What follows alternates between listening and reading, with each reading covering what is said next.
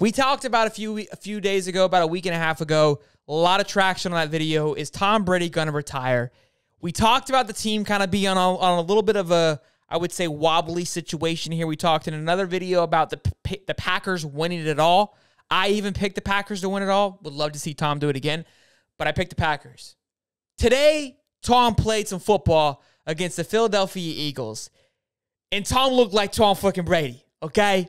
Fucking smart parked this car into the fucking parking spot, and Tom's ready to play some football. Hey, the team looks, I'm saying it here, you heard it here first. I'm taking back my pick for the Packers. Tom Brady's winning his back-to-back Super Bowl. We're done here. That's it. That's the move. That's the move. I know our pick is locked in, but I'm pulling my. You can if you choose to stay with what we put in there. That's all you. I'm changing it. I have time. You can't change it. I mean, though. But I see what you're saying. Look, like they looked great, and they looked great without. They looked like last year Tampa Bay at this time, and that was a dangerous team. They did it without Fournette. They did it without Godwin. They did.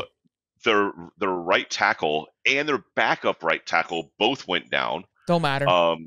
Didn't matter. Tom. I mean, the defense looked better than it has. Tom and Gronk were back at it again, catch after catch. Mike Evans, he needs a couple guys. He has security blankets.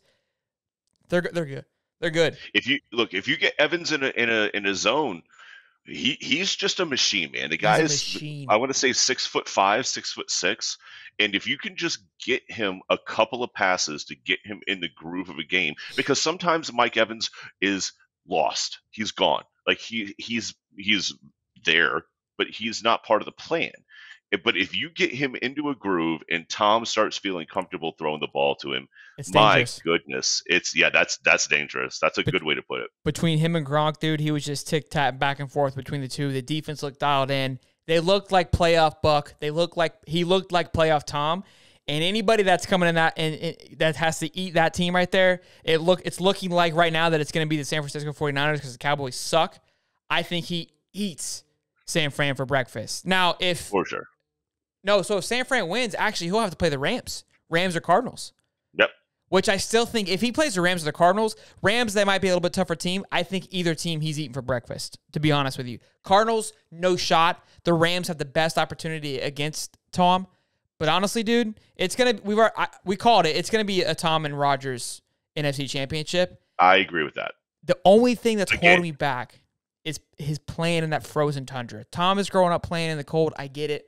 But he doesn't show a great track record when it's really, really cold, as does Aaron. So, and we said this about Mac Jones going into. Yeah, I called that, bro. The guy can't play in cold, dude. He's a Southern kid. Yeah, he's a Southern kid. He went to Jacksonville and then Alabama. Man, that guy doesn't understand like negative 32 degrees. Like Tom and Aaron are both Cali boys, but they've been playing in the cold forever. But Tom still doesn't. I mean, look, the guy can play in cold. Don't get me wrong, better than most. But when you're going against Rodgers, the guy wears a tank top when it's negative 20 out. He doesn't care. Just to make sure that you know he doesn't care. Yeah, that he's not cold. He just wants to. He wouldn't wear a jersey if they didn't make him. That's what I've heard. Rumor has it.